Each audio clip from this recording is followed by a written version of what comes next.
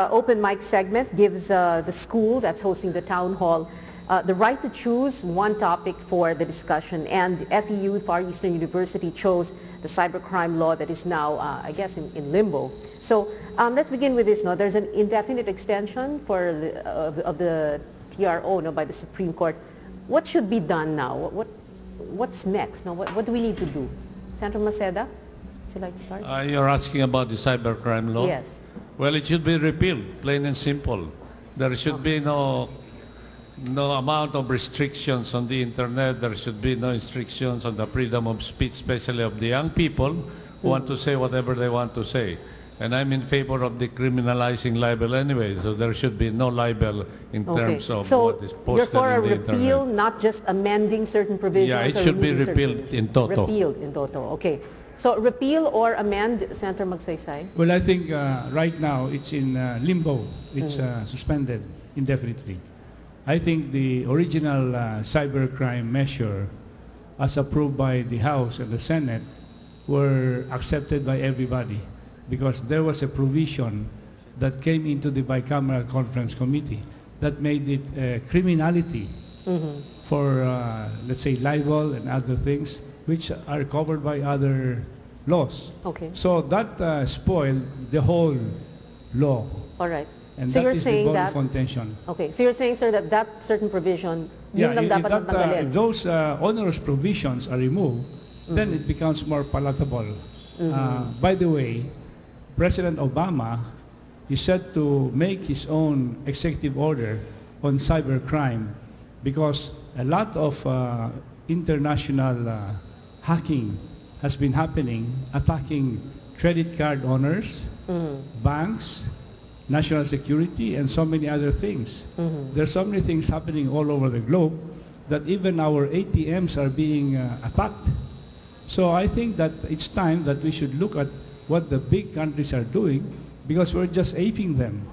It's not just Facebook, it's not just Twitter, it's not just blogs, it's not just the print or the TV, it's not just the media.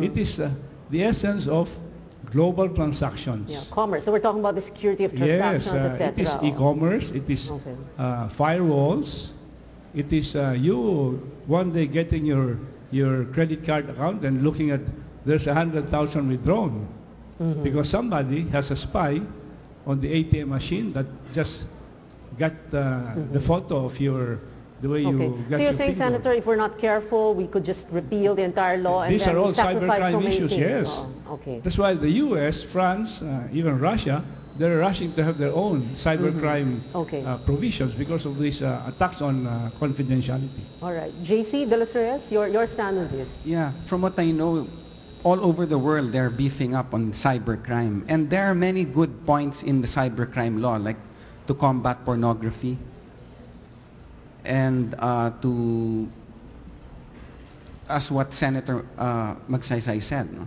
to protect our transactions. But what is alarming is how surreptitious the libel clause was introduced. And that's what makes us worry over the cybercrime law. And so whether repeal or amend, the important thing here is the legislative intent. Okay. We have to have some protection over what we have mentioned, but with this law, I don't think it could give it because of, napaso na tayo sa ano eh. All right. Sa so exactly libel. ano gusto nyo mangyari exactly if you were to be a senator? Yeah. Tanggalin natin yung takedown clause by the Secretary of Justice. Okay. Na they could or they could use the NBI, CIDG just to get our computers or to take down the website. Okay. We have. Well, I'm more for to protect freedom of speech and freedom of expression. Okay. Yeah. All right. Bam, Aquino? I think it's been discussed a lot na, no? Palagay ko po kasi yung proseso ng cybercrime, nagsimula ito, it was really made for anti-hacking, anti-child pornography. It began with a lot of good intentions, no? Then it all basically went haywire when during the Senate, they put in the libel, during the BICAM, they put in the libel provision. So unang-una, I think we should wait for what the Supreme Court will say. whether these certain provisions are unconstitutional or not. Okay. Let's say that they decide that they are constitutional, that they will continue. Personally, if we do get to the Senate next Congress, hopefully po, unang-una, we amend the provision on libel, and secondly, we can even take it a step further and decriminalize libel altogether. Okay, thank you very much for your replies to those questions on the cybercrime law.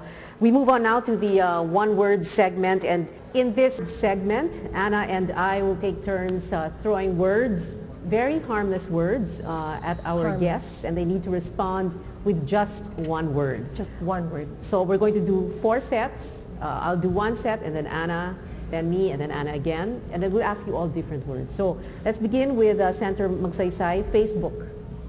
Share. Bam. Twitter. 160. 160. Characters only. It's Di ba too short. 140? 140. 140 characters only. Too short. Too short. Too short. Gawin natin 160. Okay. Senator Maceda, YouTube.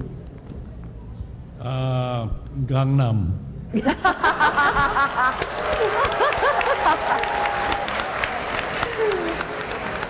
JC de los Reyes, Temple Run. Temple Run. I don't know. Anna. Okay, Senator Magsaysay. First love. First love. First love. That's a Gone good one. forever. Oh, Gone, Okay. gone. Bam. Forbidden love. Masarap. What? And you would know, huh? Okay. Senator Maceda, only love. Matanda na ako. And JC, current love. My wife, Dunya.